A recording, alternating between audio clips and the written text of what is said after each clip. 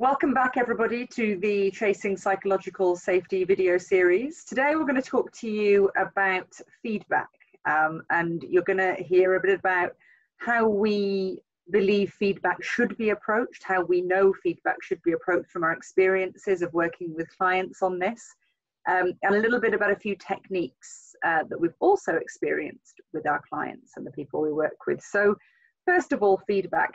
How do you make it a live part of your culture? It's such an important and valuable tool in a team to have short, effective, real feedback loops. And when we talk about those short feedback loops, what we mean is that you seek feedback from your people, and what we're looking for in terms of impact is that those people feel listened to and that their voice is valued. So you seek feedback from the people that you work with, from your team, and then you act on that feedback. And then to complete that short, effective, live feedback loop, you let them know that that happened. So the next opportunity you have to communicate with your team after you sought that feedback live and you had that fantastic conversation that frankly you will have felt great about after having, you come back to them and you're able to say, I went away and I found out about that, or I had that conversation with another senior leader in the organization, and this is what the answer is, or this is what I found out and what we can now work together collectively on. The extension of that is that it's got to continue. It can't happen once and then die a death. It's got to be part of your continuing collective team culture. And that's when it becomes really, really powerful. And the good news, because one thing that we often talk to leaders about is that once you're working on a team level, not all the responsibility is on you. The responsibility is on you to get it started. The responsibility is on you to do it and to role model it.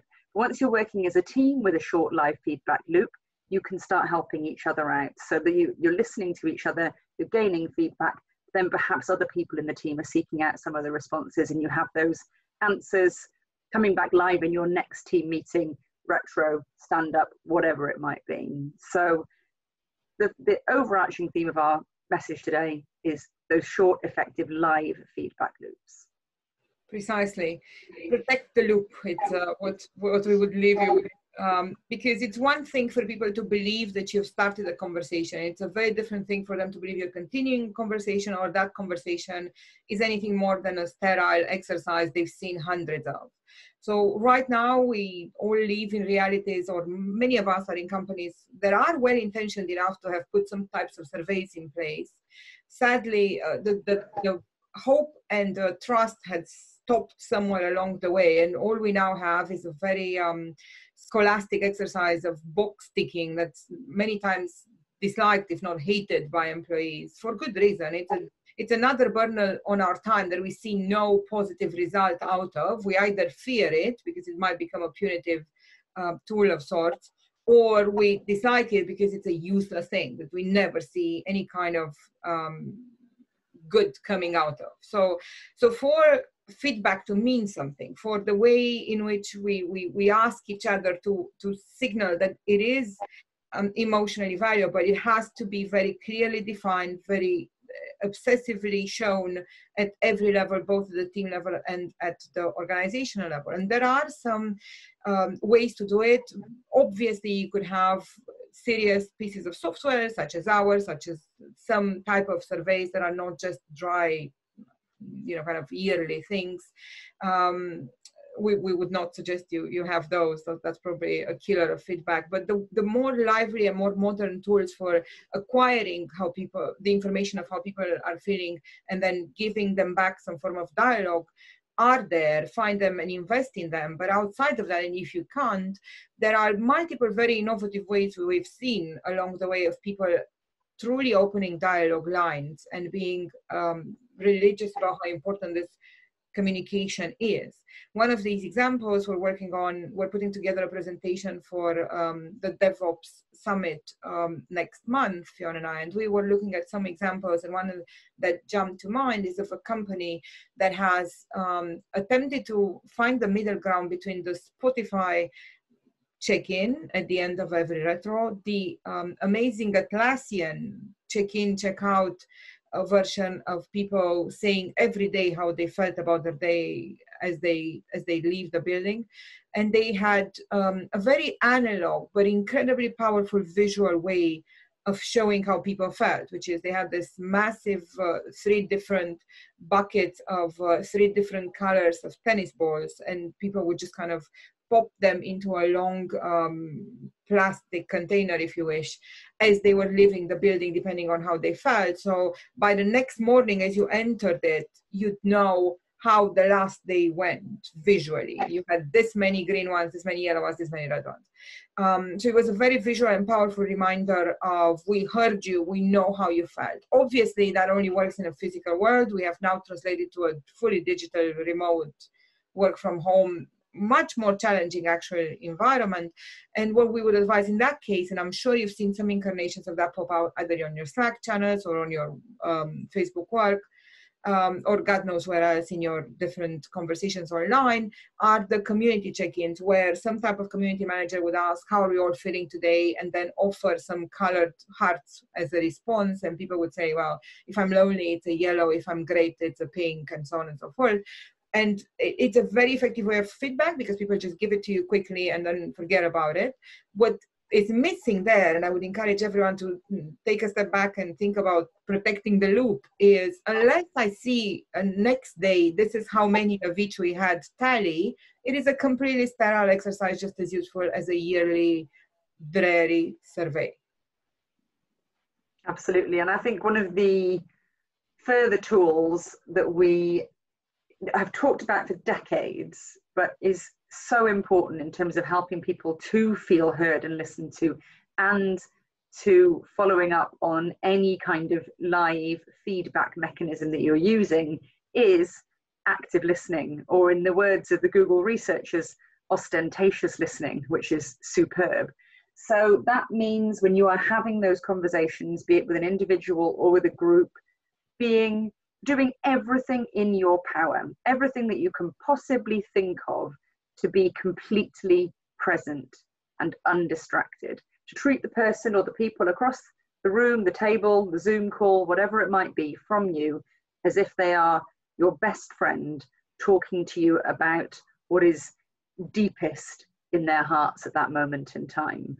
So that means things like turning off your devices or putting them to one side. It means things like making sure that you're not looking elsewhere, that you're sitting up, sitting forward, making eye contact with that person, that your body language is open, that you're nodding, that you're acknowledging, but that you're not just nodding and acknowledging because you know that's the right thing to do in a conversation, because you've had some training on active listening, and I really hope you have at some point.